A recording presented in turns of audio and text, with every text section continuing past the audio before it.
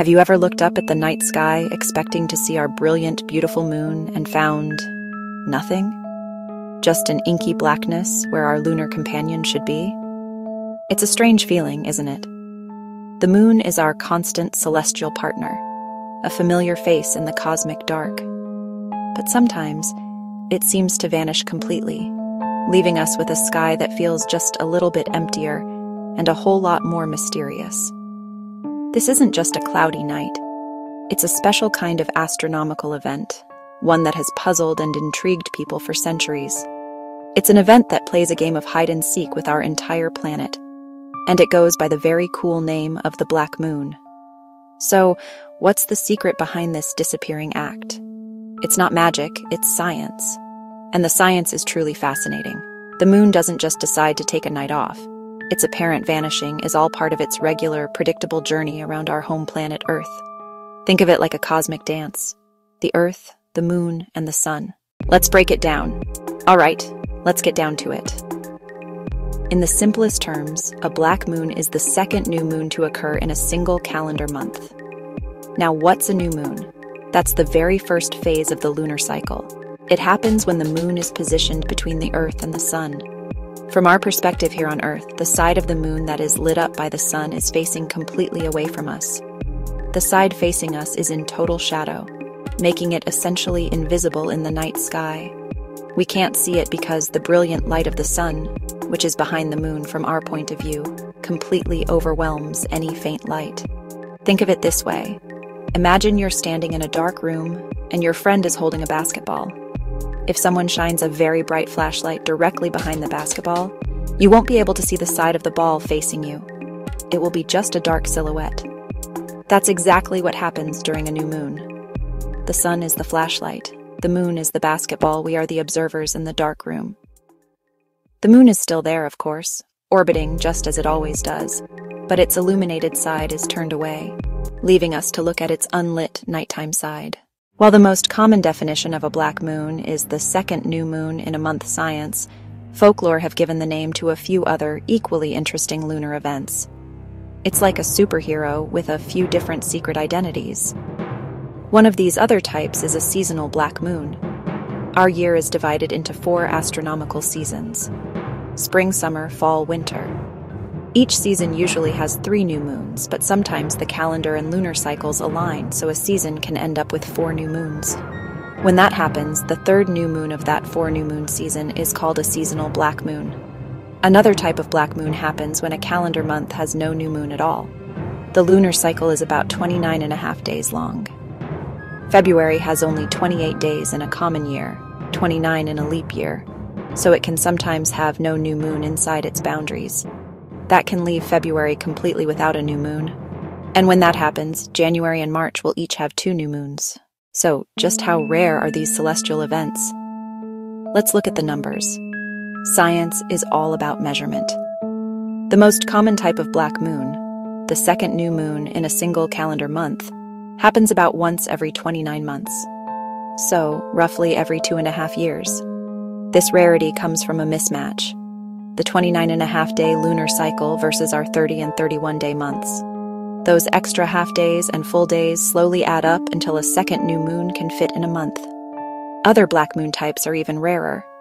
The seasonal black moon, the 3rd new moon in a season that has 4, happens about once every 33 months. Now, the rarest, a month with no new moon. That can only be February, the only month shorter than the lunar cycle. A February with no new moon happens about once every 19 years. You might see this only 4 or 5 times in a lifetime. Years with this phenomenon are special for sky watchers and astronomers. But why all the fuss? It's just a dark night, right? Well, humans have always been fascinated by the moon. For thousands of years before city lights washed out the night sky, the moon was humanity's nightlight. It dictated when to hunt, when to plant, when to harvest. Its cycles were our first calendars.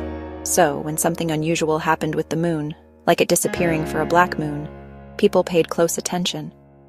These events were often seen as powerful omens or signs from the heavens. In modern times, this fascination continues, sometimes as introspection and new beginnings. The new moon phase is often associated with starting fresh. A black moon, being an extra new moon, is seen by some as an even more potent time for setting intentions, starting new projects, making changes in their lives. For scientists and amateur astronomers, the interest is different. While a black moon isn't visually spectacular, it's a great opportunity for stargazing. Without the moon's glow, even faint stars appear much brighter and more numerous. Pull out a telescope or a pair of binoculars to look for faint star clusters, distant galaxies, or colorful nebulae. It turns the absence of one celestial object into an opportunity to see countless others more clearly. Ultimately, our interest in the black moon is a beautiful blend of science, culture, and personal meaning.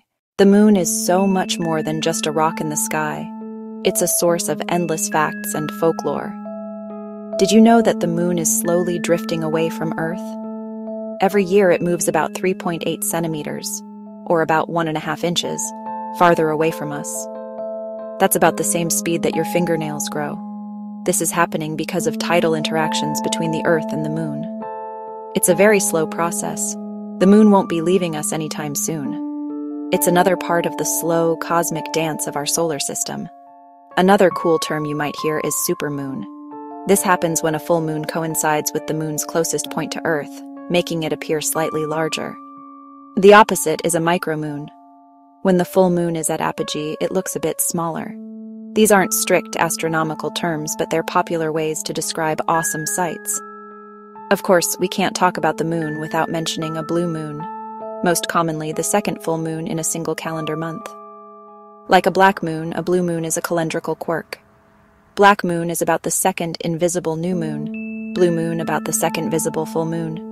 Throughout history, different cultures gave names to monthly full moons: wolf moon, strawberry moon, harvest moon. These names connected people to seasons and helped guide agricultural life. They remind us how the moon shaped human lives across cultures. So, as we bring our cosmic journey to a close, what have we discovered? We've learned that a black moon isn't a spooky or magical event, but a natural, fascinating outcome of how our calendar interacts with the moon's orbit. It's most often the second new moon in a calendar month, a rare alignment that happens only once every couple of years. It's a moment of profound darkness in the sky, not because the moon is gone, but because its sunlit side faces away from us. The term can also mean the third new moon in a season of 4, or the even rarer February with no new moon at all. Each definition highlights the quirky relationship between human timekeeping and celestial mechanics. These rare moments break the usual pattern. They invite us to stop and look up. It sparks curiosity and connects us to a long history of skywatching. For some, it's spiritual. For others, a prime scientific chance. It bridges culture and science. The darkness of the black moon actually illuminates our curiosity. The universe is full of amazing patterns and cycles. Next time the calendar points to a black moon, you'll know what's happening up there.